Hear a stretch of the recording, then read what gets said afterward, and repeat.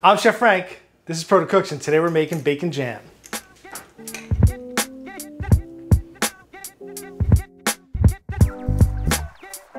Chef Frank, what is bacon jam? Bacon jam is a condiment, like ketchup, like relish, like mustard, but it's just a little bit more beautiful than that. Look at it. It's spreadable, it's sweet, sour, and smoky, and today I'm going to show you mine. This is what you're going to need for my bacon jam. Bacon, light brown sugar, garlic, shallots, cider vinegar, bay leaf, thyme. This was fresh, but I dried it myself. Chipotle and adobo, and some stout beer. Let's cut our aromatics. I have some shallots here. And when I originally started with this recipe, I used to grind up the garlic and the shallots, but I find that it gets a weird flavor at the end, so I decided I want to slice it. Gives a little more texture. I'm slicing them very thin because I want them to melt a little,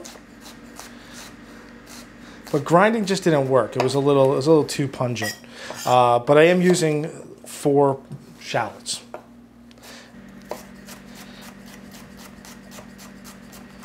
Good. Okay, let's put these into my bowl. If you don't have shallots, you can easily use red onions. You can use regular white onions.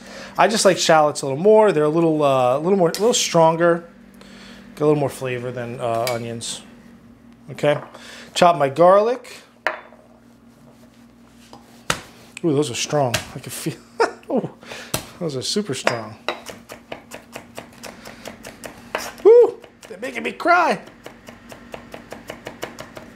Gonna go fairly fine with my garlic. Now normally I don't chop my garlic all that fine, but I want it to kind of melt into this, or not to be big chunks of garlic when we have our finished jam.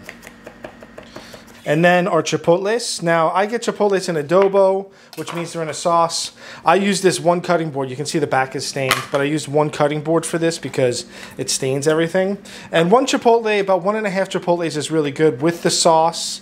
And you want to just chop this fairly fine. I like for my jam to have a little bit of heat to it. You can always add more. You can add some cayenne if you want, but for the most part, I just want to get that nice kind of smoky heat. A lot of times when you see bacon jam, the bacon's chopped into small pieces, and I like to grind mine, right? So that the finished product has kind of a smoother consistency. It's easily spreadable. We'll have a little bit of texture with the garlic and the shallots, but I choose to grind. I want to get a little bacon in every bite. Let's grind.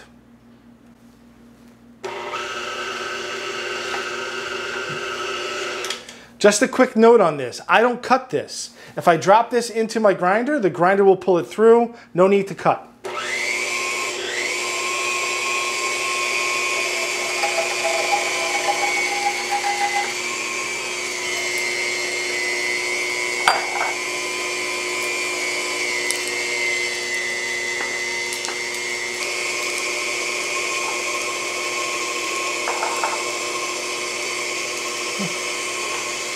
All right, everything's ground up. Time to cook, and I'm gonna start off with the bacon. My bacon's ground up. I always have a little bacon fat in house, and I know bacon has a lot of fat in it, but I always like to put a little liquid fat in my pan to start.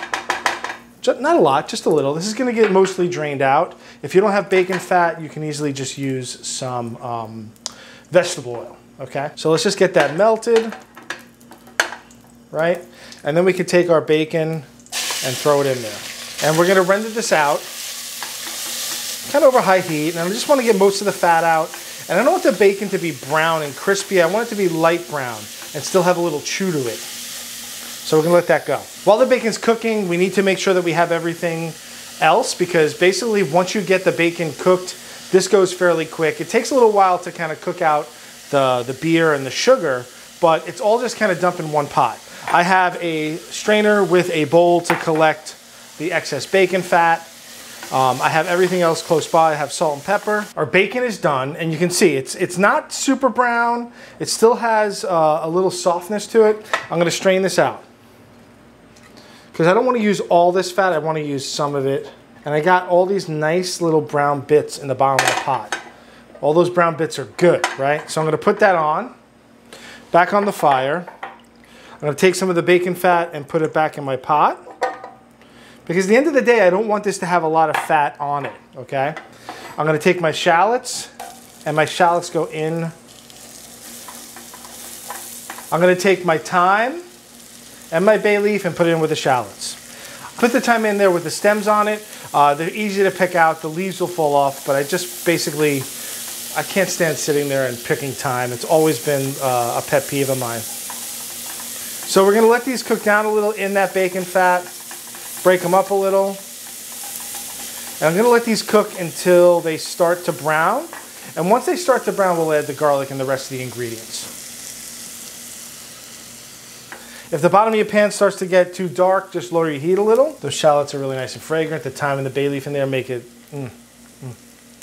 Okay, I think I can add my garlic. All the garlic goes in. I basically just want enough fat in here to start, like, you know, getting some color on the aromatics. I don't necessarily need a lot of fat because at the end, like I said, I don't want this to be greasy on top. I want to have a nice jam-like consistency. My shallots are lightly browned. My garlic is getting toasty, right? And now I can add, right, the stout goes in. That's gonna get all those nice brown bits off the bottom, right? And I need my apple cider vinegar. My vinegar goes in. And now you can pretty much put everything in, everything into the pool. My brown sugar, my chipotles go in. All right, I'm gonna let this come to a simmer and then I'm gonna add my bacon. Scrape the sides down really good.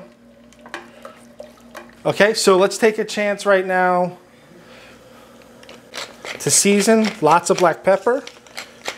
I like lots of black pepper in this. And you're gonna need to hit it with some salt. And now that it's come to a simmer, let's add our bacon back in. Right? And the thing we need to do now is just let it cook down. We need to let it cook down until the liquid gets syrupy around the bacon. And this will probably take about 20 minutes. You want to make sure you get in there and stir once in a while so things don't stick to the sides and it doesn't burn on the bottom. Okay, so it's at a nice hard boil now. Now we can lower it. And I'm gonna lower it down so it just simmers away lightly, okay? So it's bubbling away happily. It's still a little liquidy. What I'm gonna do now is I'm gonna take out my bay leaf. I'm going to take out my thyme sprigs. There it is. It's hiding on me. They've given up their flavor. And now I'm just going to let this cook down until it gets almost syrupy. So when I first put the liquid in, the bubbles are really small and they break really quickly. But as this gets thicker, you see my bubbles are getting bigger and they're kind of like tar. Like they just go bloop, bloop, and they just break a lot slower. And that's what I'm looking for. I think that we're good here. The liquid is syrupy enough. What I'm gonna do is I'm gonna take it and put it into a container. And I'm gonna let it chill until it's nice and cold. And it should be ready. All right, I'm gonna do a quick taste. You can see that it's kind of thick and sticking to the spoon. Oh yeah, really good. Make sure you use your Star Wars tasting spoon. So I'm gonna put this in the fridge until it's totally chilled, and then we'll plate it up. All right, it's cool. So what I'm gonna do now is just stir it up. If there's any like loose fat in there, I like to mix it in. And then I like to store it in these little jars, right? At this point, it'll sit in your fridge for like a week or two. You can give it as a gift. It doesn't usually last that long, so you can give it as a gift. But I'm just gonna pack it into this jar. Maybe that's too much. Seal it up, put it in the fridge. The bacon jam is done. I wanna talk about a couple of things I like to use it on. I like to put it on turkey sandwiches. Right? Put a nice big helping on my turkey sandwich instead of like mayonnaise. Right? Right on top there. Give it a little cut. Really good on turkey sandwiches. I like to put it on my grilling cheese. I got the nice Bonfire grilling cheese. Gonna put some on there. And then you can just take little pieces of the cheese and the bacon and put it on toast. Or you can just take it and put it on toast by itself. This works really well on eggs, on cheeseburgers, hamburgers. You can even warm it up with just a little bit of warm water and some oil and use it as a warm vinaigrette. Any way you choose to use it, I'm sure you're gonna be happy with it. So let's give it a taste. I'm gonna give it a taste on this crostini with a little bit of my cheese. Mm. Mm.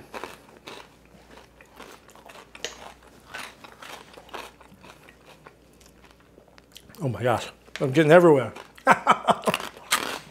What I love about it, it's got so many things going on for it. It's sweet, it's sour, it's meaty and smoky.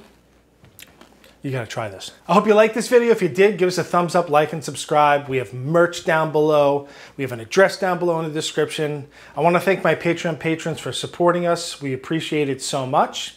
And that's it. That's my bacon jam. Look at that. You can't go wrong with it, guys. Make it. I'm Chef Frank. This is Protocooks. Have a good one.